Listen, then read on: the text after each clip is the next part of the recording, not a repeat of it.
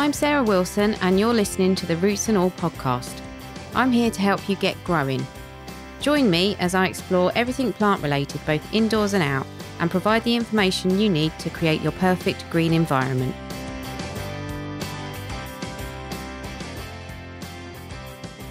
Hello and welcome to this week's episode of the podcast. This week I'm speaking to Joff Curtoys, conservationist, ecologist and founder of Sloemotion Distillery. Saturday just gone saw the launch of National Hedgerow Day, an annual event launched by Joff to inspire people to undertake their own foraging missions to spot what's growing and living in their local hedgerows. Hedgerows are historically important, biodiverse and fascinating, as Joff explains. Here's Joff introducing himself and his business. Well, I am the founder of Sloemotion Distillery. Started way back in 2002. And the business I'm an ecologist by training. Used to work for the RSPB for many years and studied ecology at university. But I started trying to help a farmer improve his land, his farm, for wildlife. And so we started doing lots of conservation measures all over the farm. One of the things that we did was stopped cutting the hedgerows annually, which we've done in the past, to try and allow the hedges to grow out and produce more fruit. Fruit will only grow on second year growth of shrubs. So by cutting the hedges every year, you get very little fruit production. So we put the hedges into a 3-year cutting rotation. And as a result, I had lots of fruit occurring all over the farm. And in particular, on this particular farm, lots of sloes started appearing. So whilst there were lots of hawthorn berries and blackberries and other fruit available for the wildlife, sloes are rarely eaten by anything else. So we thought, well, actually, we could start harvesting that as a crop. And that would fund and make some sloe gin and sell that. And that would fund the conservation work on the farm. So it was genuinely, the business came about as a complete sort of surprise reaction to some conservation work that we were doing. That's interesting. So if you cut them in a 3-year rotation, does that have any effect at all on their health or their growth? So inevitably it does, and it can be at times if they're particularly growing quite aggressively. It can, the cutting back can be quite aggressive, but ultimately it aids the health of the hedge overall. So, and you cut it in rotation. So you don't cut all the hedges on the farm in 1 year. You cut a third of them or a fourth of them, whichever it is. And we left a lot of hedges to grow even more than that. So sometimes they went to a much longer rotation. But as long as you're sensitive with the management, you can manage that pretty well. And it may sound like a very simple question, but I suspect it's a bit more complex. But what is a hedgerow? That it depends on how long do you want the answer to be. I mean, hedgerows. You really struck on an area of interest in mine, the social history of hedgerows, because the hedgerows are utterly man-made. They are composed of natural things, plants, inevitably, but hedgerows. You don't see hedgerows really anywhere else in the world. That hedgerows here are a truly man-made thing. And if you went back to the 15th, 16th, 17th century, hedgerows were seen as were incredibly divisive. They were there for the Enclosures Act. So when landlords started taking the land back from us peasants, they divided the countryside up and began to own the land for the first time. And the way they demarked their ownership was often using hedgerows. So if you talk to Victorian ladies who love going out and painting landscapes, they would say that these lines of plants that were obviously man-made were ruining the landscape and putting a human footprint, if you like, across the countryside. They were unnatural. So if you talk to those people back then, and you talk to the peasants whose land had been taken away from them, they were really divisive. But of course, we now, as agriculture intensified and wildlife became less prevalent across the countryside, hedgerows started to become incredibly important as channels, if you like, for wildlife. So, the views of what hedgerows are, as or what they're like, has changed over the centuries, and now we value them highly, and we wouldn't, we indeed, as when hedgerows started to be taken out in the 70s and 80s and started to remove, there were lots of campaigns, about the removal of hedgerows, which would be ironic in history terms. So a hedgerow is really composed of shrubs and plants, fast-growing shrubs and plants, generally with thorns that keep us out and animals in. And the reason that farmers and landlords used principally hawthorn, which produced those really bright red berries that you see at this time of the year, hawthorn shrubs, and blackthorn, which produce sloes. So those principally were the two plants that were used to make up hedgerows, both of which you can take cuttings and very simply propagate through cuttings, so quite cheap to use, and they're both quite quick growing species. So, the hedges would grow up quickly. Of course, you now see, and particularly on parish boundaries, you see a lot more variety of hedges, and the best hedgerows for wildlife are the ones that have got lots of varieties. So I've got maybe wych elm, hazel. I've even seen oak, lots of dogwood, lots of other plants in there too. So the ones that are the best for wildlife are the ones with the most variety. That was a long answer to a short question. Sorry, my apologies about that. I did suspect it might be not quite as simple as it seemed on the face of it. But interestingly, given that they are a man-made construct, what makes them such biodiverse entities? Is it just that they acted as a refuge at some point? Yeah, well, I think, as I intimated, one of the things that has happened in the countryside, if you go to the state, I mean, the reason I'm interested in farming as well as conservation is because in the UK you have to understand farming if you're interested in wildlife, because there is pretty much no wilderness. Even at the top of the mount, the highest mountains in the UK, you will see sheep grazing. Basically, everywhere is affected by farmers that isn't under concrete, really. And what's happened in the countryside has been well documented over the last 60 or 70 years since the war. We asked farmers to increase food production, which they've done very efficiently. But that efficiency of production, of manufacturing of food in our countryside has come at the expense of wildlife, because the efficiency basically has made food less available to wildlife and more available to us, principally. So hedgerows, as natural phenomena around the outside of fields that aren't really farmed, therefore they're left to grow up and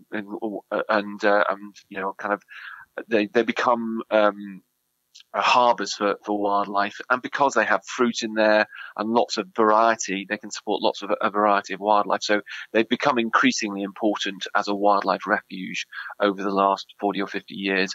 And yes, as I said, they're full of, if you've got lots of different plants, you'll have lots of different insects, and you may have lots of different fruit, all of which, provide habitats and food for wildlife. And they provide cover. It's a pretty common sight for us to see a sparrowhawk dashing down at one side of a hedgerow, and all the little brown birds, the sparrows and so on, dashing for cover into the hedgerow where the sparrowhawk can't get. You mentioned that people selected fast-growing species for their hedgerows. Did they also select them because they thought they could be used by humans for foraging? I suspect absolutely not. One of the reasons. So I'm afraid I have a long answer for this one as well. I mean, So they selected those plants because they were fast growing and because they had thorns, which would keep animals in. I'm possibly being slightly unfair when I say to keep people out, but that was possibly a reason as well. If you ever come across a blackthorn hedge, you really want to walk around it if you possibly can, not go through it. So they are very spiky, but so I don't think they were planted with a reason to encourage foraging, but because one of the reasons that we started making sloe gin, that was how we got into business. As I said earlier on, the prevalence of sloes on the hedgerows on the farm where we were based made us think about making sloe gin and selling sloe gin to fund the conservation work. We've gone on to make lots of other things and gin itself now. But one of the things about sloe gin for people who live in the countryside is often a sort of feeling of a rite of passage when to country life, as it were. When you make sloe gin, you go out and you forage for sloes, and then you go back and steep them in a bit of gin with sugar for a few months and open it at Christmas time. That's a kind of rite of passage into countryside life.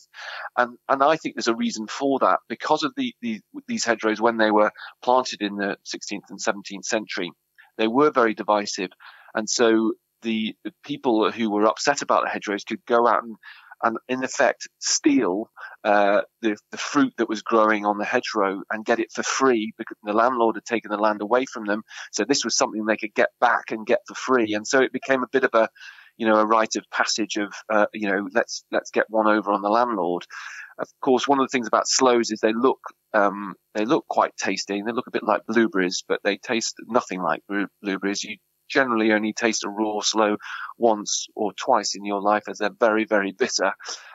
So gathering that fruit became, we can get this for free from the nasty landlord who's taken our land away from us. But actually, when you've tasted it, what the heck am I going to do with this? And of course, at that time, 16th, 17th century, gin was becoming a huge fashion when William and Mary came across the ocean and made us all Protestants, and they brought with them Jenever, which was a Dutch drink, which we kind of turned into what we now call gin. So there was lots of gin being made all over the countryside, and then lots of sloes suddenly appearing all over the countryside. Blackthorn was typically a hedgerow, a woodland edge plant, so people in the countryside would have known it. But suddenly, with all these hedgerows appearing everywhere, suddenly sloes became prevalent everywhere, and so suddenly sloe gin became a thing, and it became a thing that was a bit rebellious and a way of showing your rebellion of going to get something for free from the landlord who'd taken your land away. That was another long answer to a short question. My apologies. No, it's great.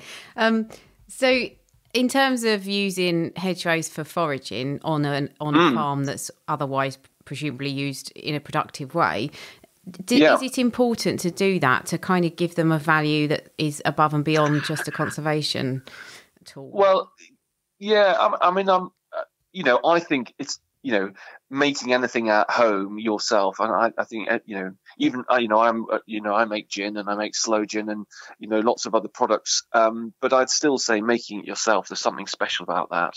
And it always kind of tastes better, made when you've put some effort and time and love into a product. So, I'm not sure of the intrinsic value for wildlife of harvesting sloes. I don't think is that important, but I think it's good for the soul, one's own soul. So yeah, I don't think it particularly helps wildlife.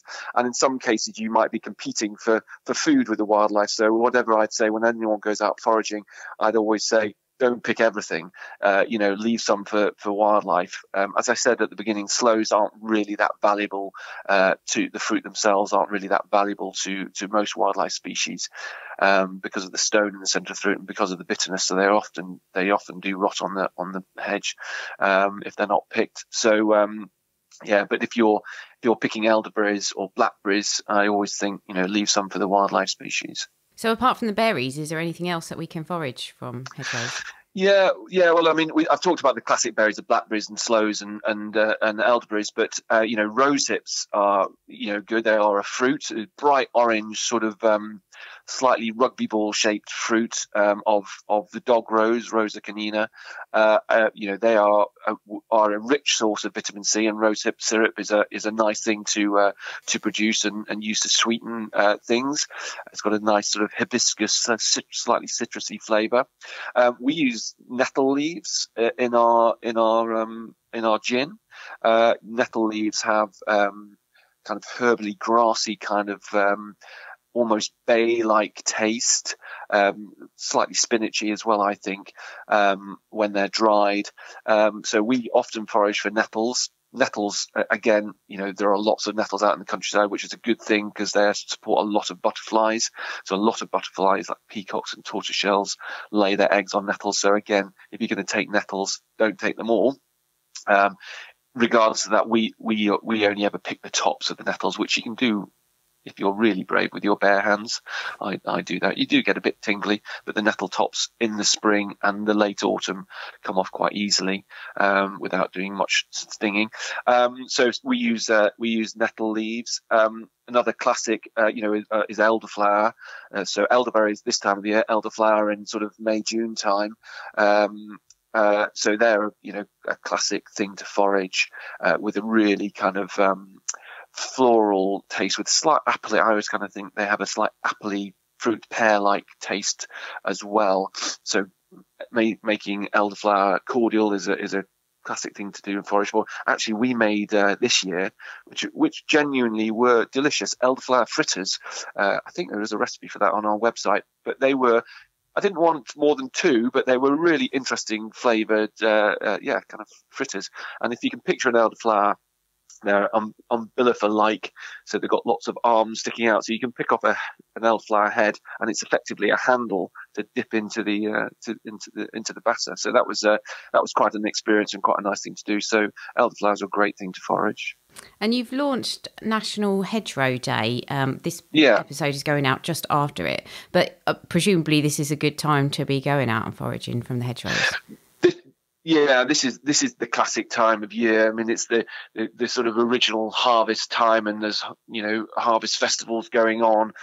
So it is the classic time of the year when nature provides lots of fruit. So we've mentioned blackberries and sloes. They're all out there now, and rose hips. Elderflower, obviously back in May, June, but elderberries right now. So this is the classic time when, there's still a lot of wildlife around, as well as forageable goods, as it were. And it's now the heat of the summer has gone. It's I love this time of year, going out and looking for stuff, foraging the wildlife that's there. And what sort of birds are we likely to find in the hedgerows? Well, the classic hedgerow bird would be something like a yellowhammer. There won't be much singing. Singing happens in earlier in the year, but so you're not going to hear a great deal of bird song now. But yellowhammer is a classic hedgerow bird. Bullfinches too, which are absolute favourites. So the male bullfinch is really boldly pink with a lovely black head and grey back. So bullfinches and yellowhammers, and then lots of what bird watchers call LBJs, little brown jobs, sort of sparrows, tree sparrows and hedge sparrows, would be really common sight. And I mentioned earlier the sparrowhawk, which a lot of people kind of worry about all the little birds, but sparrowhawk's just an important part of our wildlife, and we'll often see sparrowhawks touring down, flying quietly down a hedgerow, kind of looking for food themselves. You mentioned, obviously, I think hedgerows have had a bit of a checkered past. They've kind of come and gone in terms of popularity and in physical presence. Do they still need our help in terms of preservation? Yeah, I think, the more people are aware, the more people will question things about what happens in the countryside and take an interest. Over the last few years, last 20 odd years, government have been trying to help farmers to help manage the hedgerows better. But the more people go out and see the hedgerows and they witness the wildlife, and I think the lockdown has been a really important thing in people's understanding and enjoyment of the countryside. When it's life has allowed us to go out there. If you're not working or if you're furloughed, people have gone out into the hedgerows and into the countryside, of which hedgerows are a big part. And awareness of what goes on in the countryside is really important, and developing a love for wildlife is really important for its survival, because if we all show our interest, the government will respond. If people are interested in those things, then the government will respond by making sure that those, it's harder to remove hedgerows or damage hedgerows. One of the big problems for hedgerows is mismanagement. They need management. They do, they ultimately do need management of some kind. And farmers often don't have the time or the money, but also often the inclination to manage hedgerows well, and that's so it's important for all of us to understand and to help, kind of help their popularity and help their maintenance ultimately. Yeah, and if we wanted to establish a new hedge, I think there are schemes that will offer.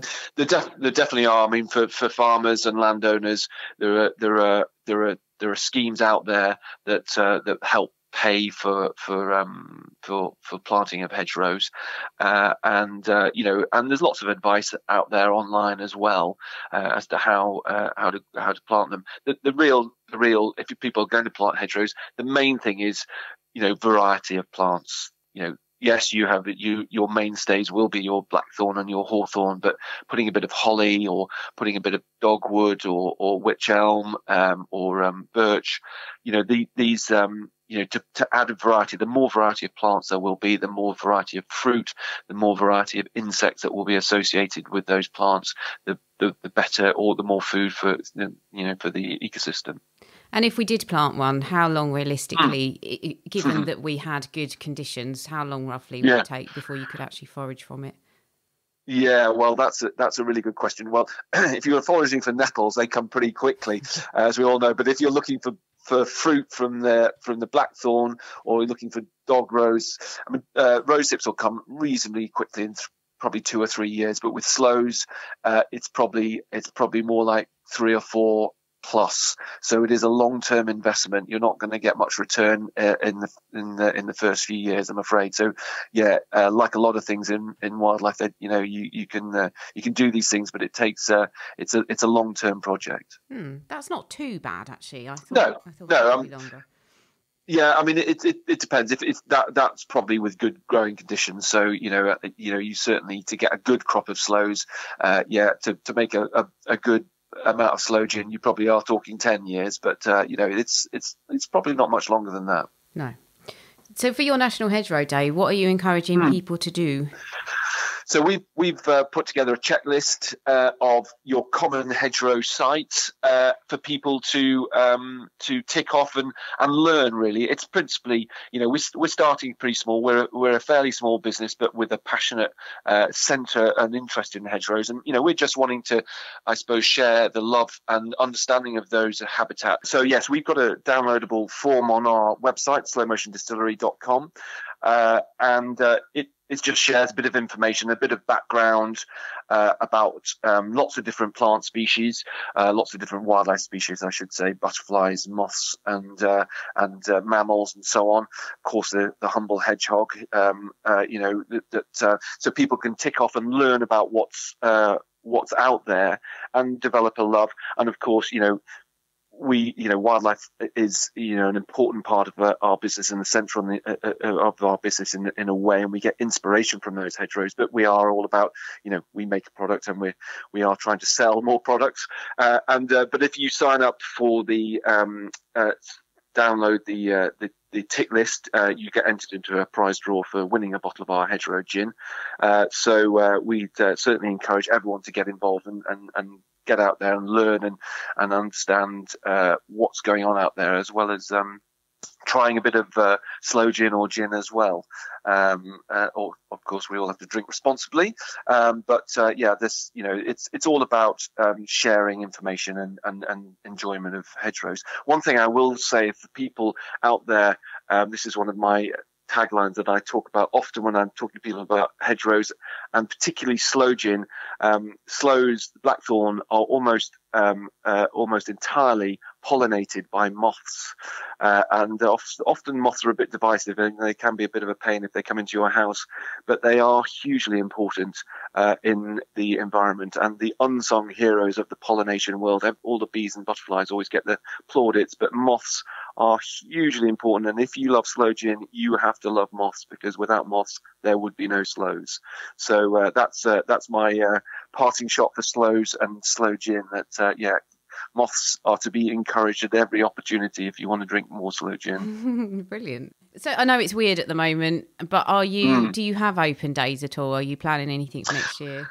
We're doing quite a few virtual tastings, and we do a bit of virtual walking down the hedgerows. There's quite a few videos and things of that nature on our website. At the moment, we aren't doing anything, inevitably, but we do hope to open the distillery back up, hopefully next year, to do, a tour of the distillery, come and look at our still, come and look at how we make gin, but also, maybe then come for a tour down the hedgerows that surround us here at Green Farm, and kind of learn a bit about the wildlife that lives there. So not at this moment in time, but do look on our website, because there are lots of films that talk about the hedges and how we use them. The link to the Sloemotion website is, of course, in the show notes. If this episode has put you in the mood for sloe gin and you don't want to wait until Christmas for your own batch, you can always buy some from the website or find your local stockist. And if you'd like to find out more about hedgerows, I'm reading a great book at the moment called The Natural History of the Hedgerow by John Wright. Thanks to Joff for taking part in the interview, and thanks very much to you two for listening. Here's Dr. Ian Bedford talking about fruit flies. When little black flies come into our homes and begin flying around a fruit bowl, there'll almost certainly be a common fruit fly that's been attracted to a piece of fruit that's in the initial stages of rotting.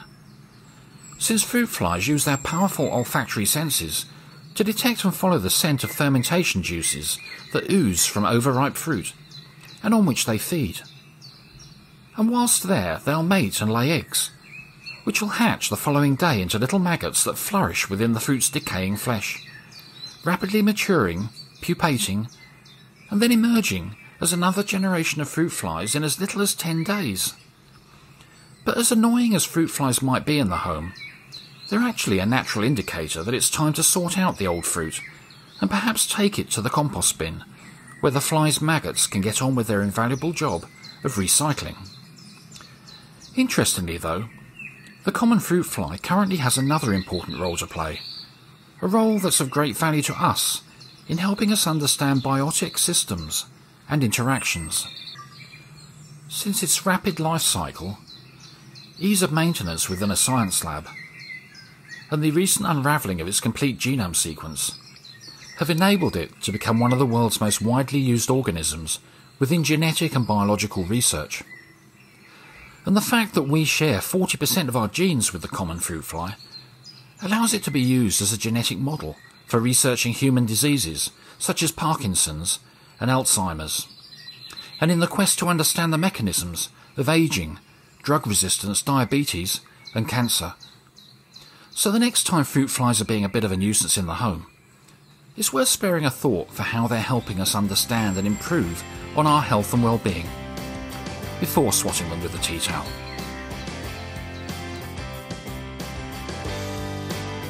You can download or listen to the podcast direct from the website www.rootsandall.co.uk, where you'll also find my blog and a sign-up form for the newsletter, which gives you a weekly roundup of content, plus the inside scoop on things like upcoming guests. Or you can subscribe wherever you normally get your podcasts. Email me with comments and feedback at podcast@rootsandall.co.uk. Follow me on Twitter, Roots and All, Facebook, Roots and All UK, and Instagram, Roots and All Pod. But please also check out my Patreon, where you can make a one-off donation or take out a monthly subscription to help support my work, because if you like what I do, please help me to continue doing it. Even if you make a one-off donation of £1, trust me, it all helps, and I will be immensely grateful. So please go to Patreon and search for Roots and All.